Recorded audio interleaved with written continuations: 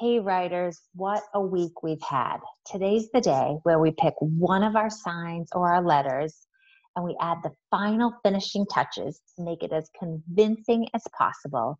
Then we're going to share it with the world. Watch.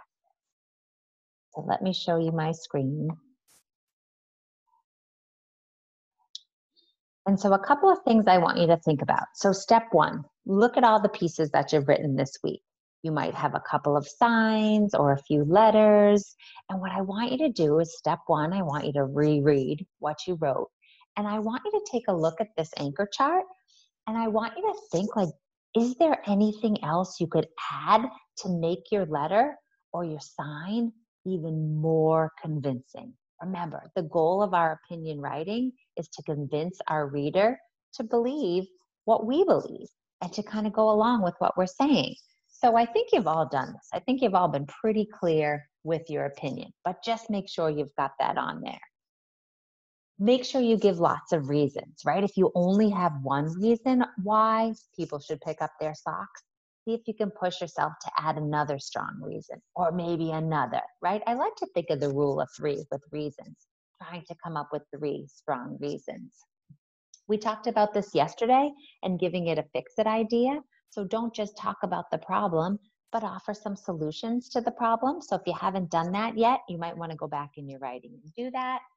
And be polite, right? I talked a little bit about this yesterday when I was thinking about my neighbors, saying please and thank you and using a really respectful tone if you are writing a letter or making a sign so that your reader feels honored and respected.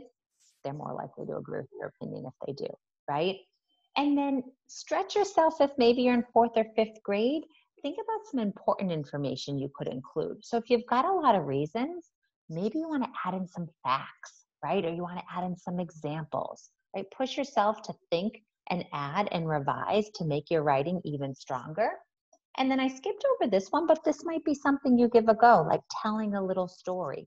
I was thinking about this one when I was thinking about my neighborhood writing, how I could have told a story of Iris and Kyle and I were riding our bikes, speeding down the street, when suddenly, right in front of us, was a trash barrel. We screeched to a halt.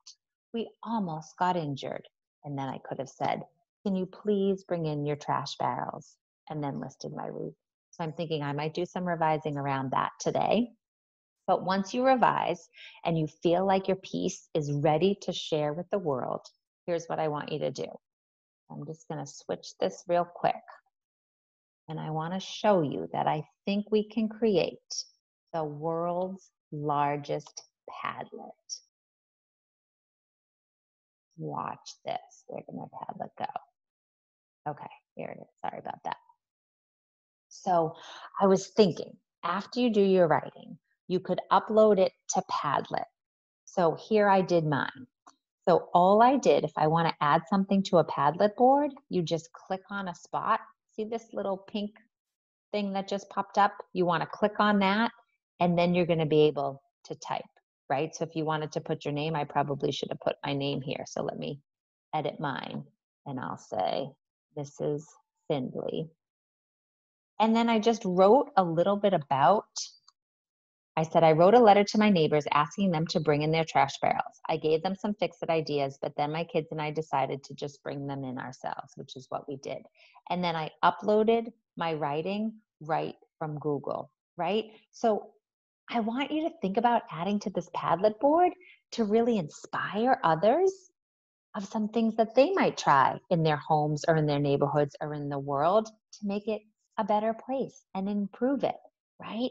And if you see something as you're reading the Padlet that inspires you and you want to comment on it, like this one, I love. It says, I made kindness rocks and put them around my neighborhood so people would be nice to each other. I'm going to like that because I think that's cool. And I'm going to write, that's such a cool idea. I think I might try that. Right? So just see how I did that? We could make the world's largest Padlet board of all our amazing ideas of ways that we can make our homes, our neighborhoods, and the world a better place. And we can comment on each other's, the ones that inspire us. And we want to let the writers know, like, wow, that was a really amazing idea. So I hope you do some revising today. I hope you add to the Padlet, and I'm going to be checking and I'm going to be commenting, and I can't wait to read what you wrote. Have a great day.